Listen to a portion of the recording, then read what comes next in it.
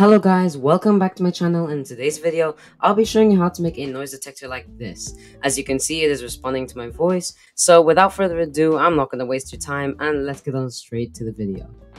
So the first thing you need to do is create a core. So the core will be a circle in the middle of the screen. So I'm just going to quickly create one. Let's go with orange.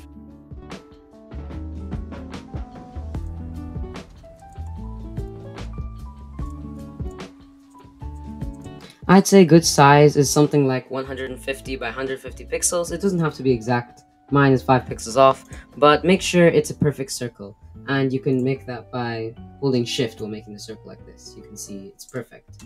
Okay, the next thing you need to do is make a new sprite and let's call it UI. Also make sure that the core is on 0, 0 because that's very important. So this UI will be the actual rods of the noise detector. So what we're going to do for this is let's just draw a long rectangle protruded from the middle. So don't center it like the other things. What you want is that the edge, as you can see here, the edge should be sitting right on the center point. You can see there's the center point, and that's a perfect rod. And you can see I think it's a bit too short, so I'll make it a bit longer. And that's good because it should be just protruding out of the circle. So this is a good length.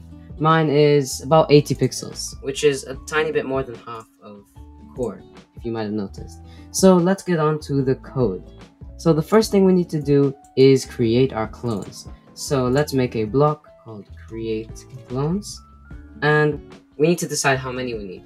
So let's put create clones of amount and add an input of amount. And we want this to run without screen refresh. That's the whole point of the block. So let's put this in and let's create something like 50 clones. Okay, so these clones need to be situated in a circle around the core. So what we need to do is repeat the amount that we want, create clone of myself, turn a certain amount of degrees, and this amount will be out of 360 degrees. So to find out how much we need to turn by the amount, we just take the 360 degrees divided by the amount of clones. And then finally, we'll change clone ID. So this clone ID will be useful for later so that we can determine which one is which. For this sprite only, so that each clone has its own ID. And change clone ID by 1.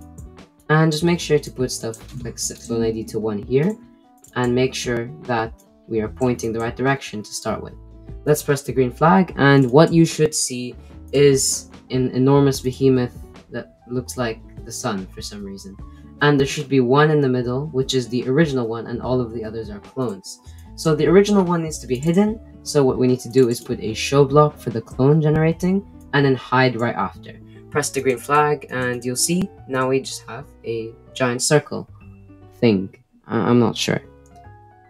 So these need to go to the back. So instead of actually putting these to the back, I'm going to go to the core and set stuff to the front. So it should kind of resemble the noise detector already. You can see it looks similar to what I showed you at the beginning. Here's a side-by-side reference. Now we need these to move according to my voice, and the way we're going to record your voice is through loudness.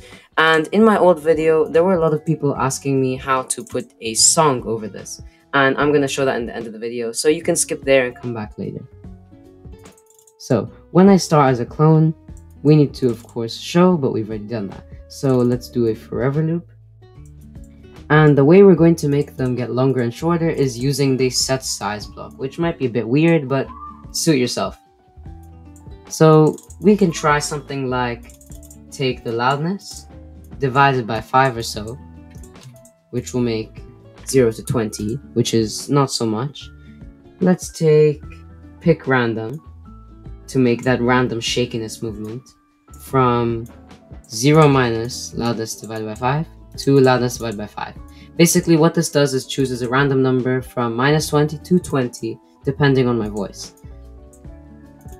And the louder my voice is, the bigger the range will be. I'm not sure if you understand it, but I think you can figure it out. This isn't very important for you to understand.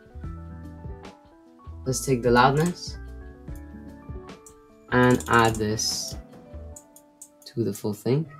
And then finally, we're going to add the final parameter if we need to change anything later.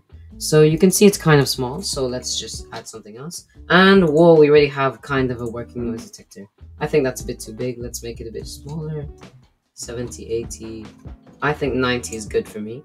And as you can see, as I talk, the noise detector gets bigger and smaller. And they shouldn't disappear when you stop talking. So be silent. And adjust it so that each of the rods is perfectly in the middle. For me, that perfectly works out to 100. I don't know how. And as you can see, this noise detector is working. I think the rods are a bit too thick though. You can see they're glitching over each other. So let's go to the costumes and make them a bit thinner. That's better. And make sure to center it too. And there you go, that's a noise detector.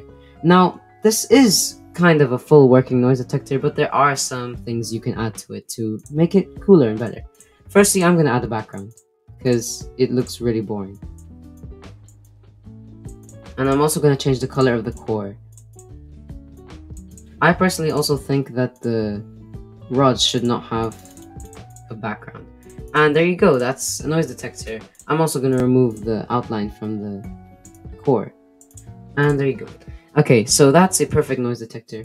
But I think it would spice it up a bit more if we added some shaking.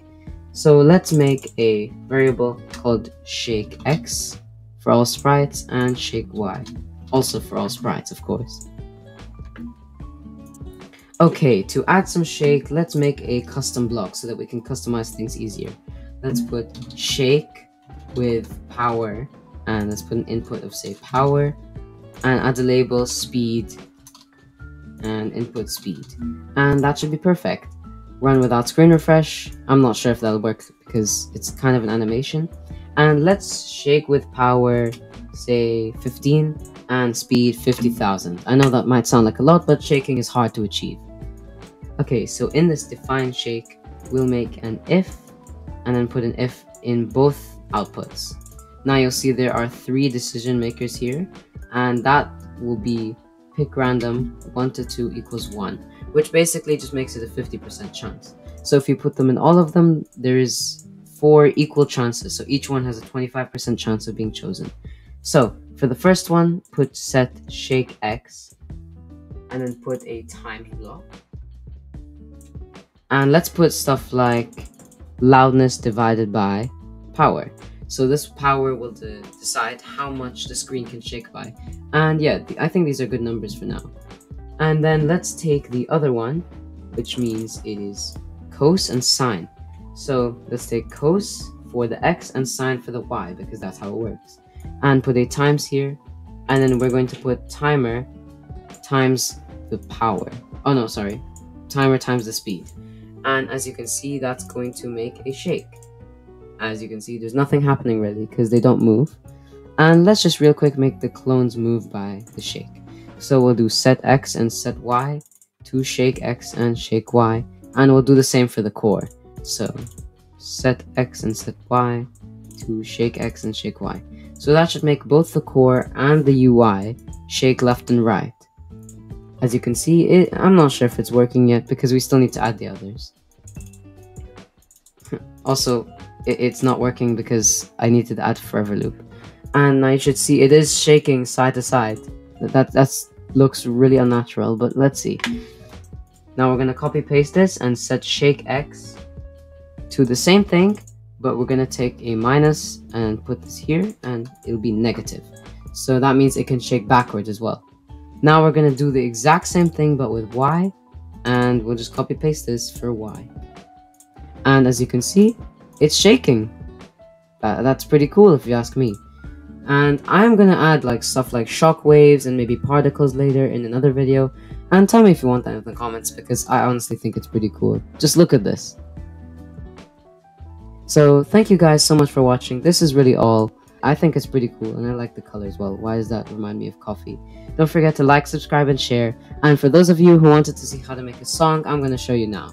So the way you do it is you open a new tab and you put in your own song, and then that song that you wanted to play, if you wanted to play in the Scratch editor, it's pretty much impossible, but the way to do it in a Scratch project, you could just tell the user to open a new tab and play the song themselves, And if they play out loud, which you probably should not do in class, let's say, then it will activate the noise detector, because it's impossible to differentiate between my voice and the sound coming from your speaker.